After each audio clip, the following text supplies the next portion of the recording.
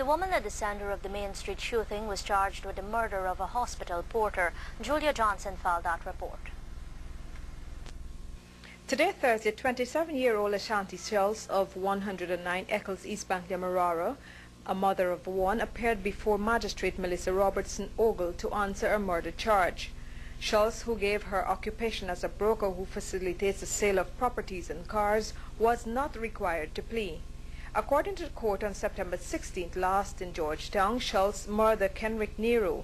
Shells, the reputed wife of Roger Shahid Khan, who is now incarcerated in the United States, would make another appearance in the Georgetown Magistrates Court on Monday, September 24, that's in Court 6.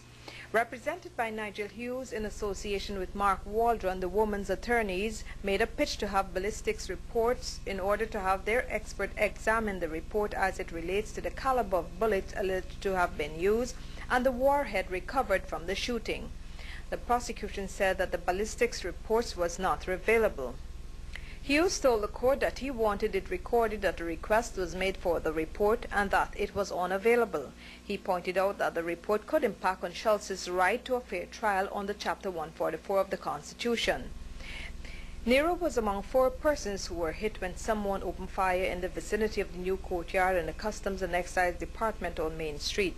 Nero, a porter at the Georgetown Public Hospital Corporation mortuary, died at that institution, while 20-year-old Delmas Reddock was shot in the abdomen and is currently hospitalized.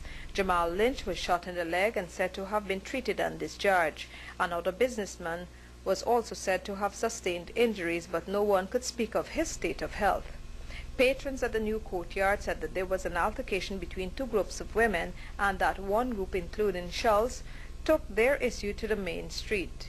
Police sources said as far as they are aware, Shells is not licensed to carry a weapon. Reporting for Prime News, Julia Johnson.